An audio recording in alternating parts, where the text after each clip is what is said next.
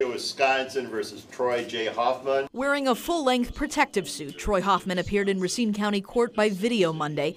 He is charged with shooting and killing his coworker Chad Bickler and also trying to kill a woman prosecutors say was dating them both. The state believes that a very significant cash bond is appropriate based on several factors.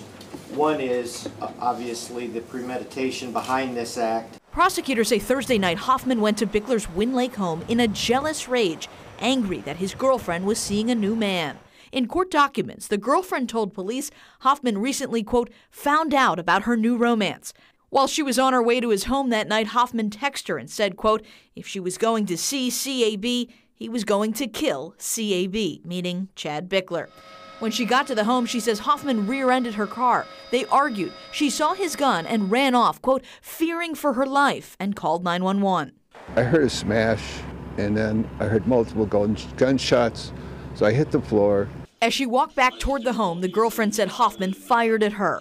A family member told 12 News the victim's brother had run out for pizza and returned to find his brother bleeding to death on the kitchen floor.